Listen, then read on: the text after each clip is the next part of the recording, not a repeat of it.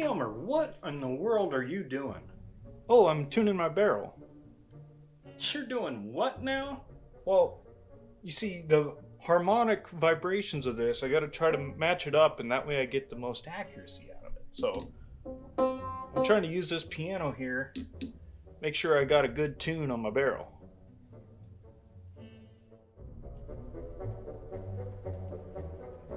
What's going on, everyone? I'm Reese with Reese on the Range, and today we are going to tune our barrel without a tuner. Now, for those of you who may be unfamiliar with tuners, the idea is that you have this little weight on the end of the barrel you can kind of twist in or out and set the harmonics of your barrel to where you can get the most precision out of your barrel. This goes a step beyond what you need to do with your loads, so if your loads aren't quite perfect, the idea is that the tuner will help get you the rest of the way because you're dialing in those harmonics. Now, not everybody has a tuner, but a lot of people have a self-timing brake. So we're going to tune this barrel without a tuner by adjusting our self-timing brake. YouTube, just to be clear, this is not weapons modification. These are made to be able to do this. So I want to be clear. So a lot of you know here that these self-timing brakes, you can screw them all the way in, get them where you want them to be nice and level or offset, however you're setting your brake up. And then you just tighten this nut down, and that's it helps you get the timing to where this is at the right angle compared to the barrel. Now, if you are to screw this out once, now my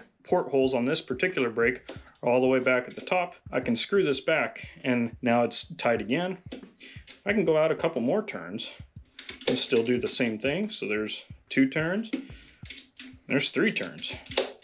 So I'm getting ways out there on 3 turns, but it still does the same thing. And that's the way they're designed, is to be able to self-time at no matter what the distance is out that you are off of there. Now, the rule of thumb is everybody just runs them all the way in, and we're doing this on a couple of turns out. What I'm gonna do is I'm gonna do an experiment. I'm gonna shoot 3-shot groups, compare them, and see where we get the most precision. So I'm gonna start off with it all the way in on where I normally have it, and I'll turn it 1 turn out, shoot my 3-shot group, 2 turns out, 3-shot group, another 3rd turn out, 3-shot group, and see where we get the smallest group. So I got the results. Looks like my 2 turns out had the smallest group at what, 0.3. All the others were quite a little bit bigger. So now I think I'm gonna be good to go with this at 0.3. I mean, that's how this tuner works, right? I'm gonna be able to shoot 0.3 groups. As a 3-shot group, I could still keep it pretty small in a 5-shot group, and it's gonna be a pretty accurate rifle.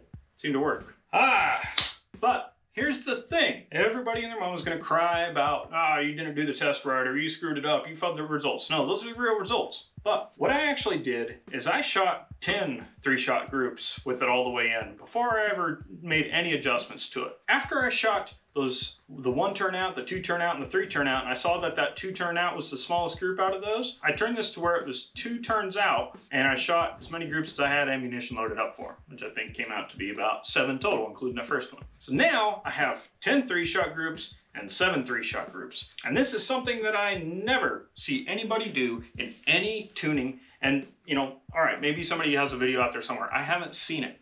But the vast majority of people, what they're doing is that initial test. They're comparing one single group against the others, and they're not doing any more groups beyond that. And this creates a problem. I myself have been guilty of this.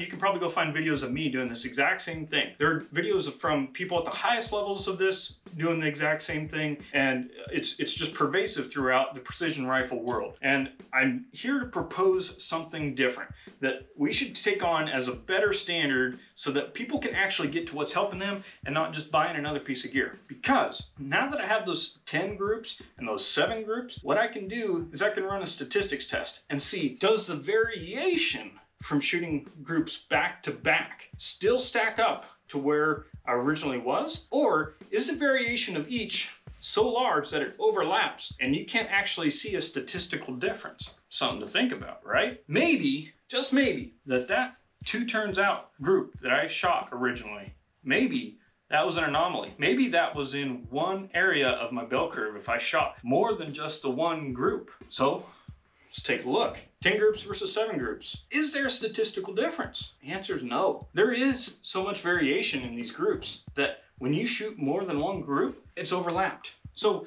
I'm not here to say tuners are bad. You know, okay, I mean, I'm not personally convinced at the moment, but that's for another debate. There are lots of other people have results, pros, Eric Cortina, all those guys, great results, fine. But are you testing it? Are you actually getting to what you know to be the best? Can you prove it? Can you prove that there's a statistical difference? In this case, I have failed to disprove that there is a difference. That's it. I've failed to disprove it. I haven't proven that there is no difference. I've failed to disprove that there is a difference. So very important aspect there of statistics. I'm no statistician. Maybe somebody has a better way of testing this as well. That, hey, let's get that out there. Let's get people to testing things right, and let's make more of this precision rifle world. But you're no good at math? I know Elmer's no good at math. Well, maybe you should take a time to try to figure out how to do this. You can do a pretty simple t-test. Just Google it. There's probably videos here on YouTube to show you exactly how to do it. You figure this out and you can do a better job.